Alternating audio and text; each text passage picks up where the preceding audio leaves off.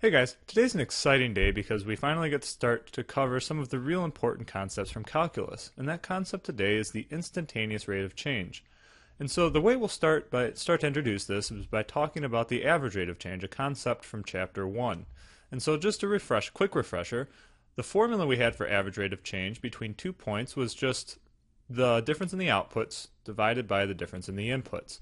So say we were looking at x equals 3 and x equals 2 and x equals 0 with the equation f of x equals x squared. So if we plug this into our average rate of change formula, we can see that we'll end up with 4 minus 0 over 2 minus 0, and we'll end up with this answer of 2. Now the question I want to answer here is, what does this 2 mean? What does it mean graphically? All right, and so what it actually means is if we look at the point at 0 and the point at 2 and we draw a straight line between those 2 points on our graph, this 2 is just the slope of that line I just drew, right? And that's the important thing to get from this slide, that the average rate of change gives you the slope between 2 points. Now, so how is that going to relate to instantaneous rate of change? So let's take a look at this example here. And so what I have here is a formula that tells you my distance from school after work. All right, and so if you plug in 0 here, you'll see that I'm already a mile away from school when work is done. I left early, I'm getting out of here. If I plug in 1, I'm 2 miles from work, right? If I plug in 2, I'll be 4 miles from work. You'll see kind of what I'm getting at. And so the question is, what is the average rate of change between t equals 0 and t equals 2? And so for this problem, we can just use our formula. So we want to do f of 2 minus f of 0 divided by 2 minus 0. And we really want to pay attention to the units here.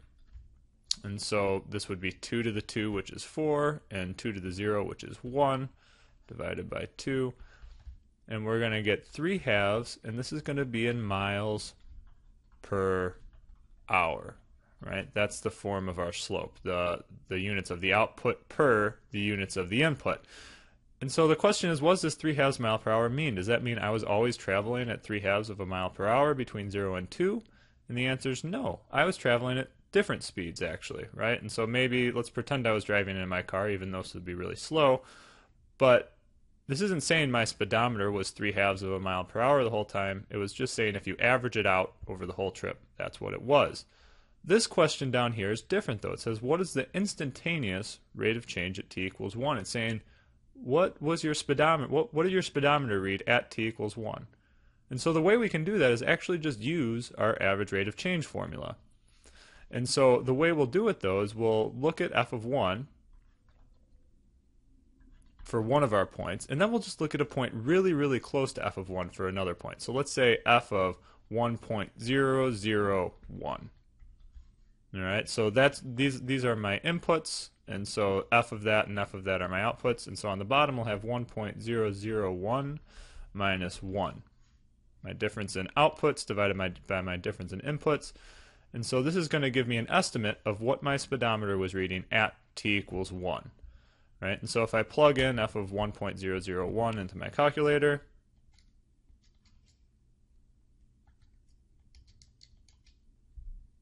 I'll get something really close to 2, right? I'm going to get 2.001386775.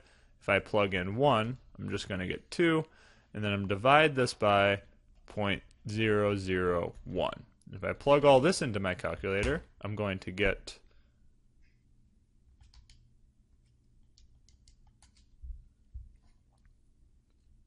1.387 miles per hour still.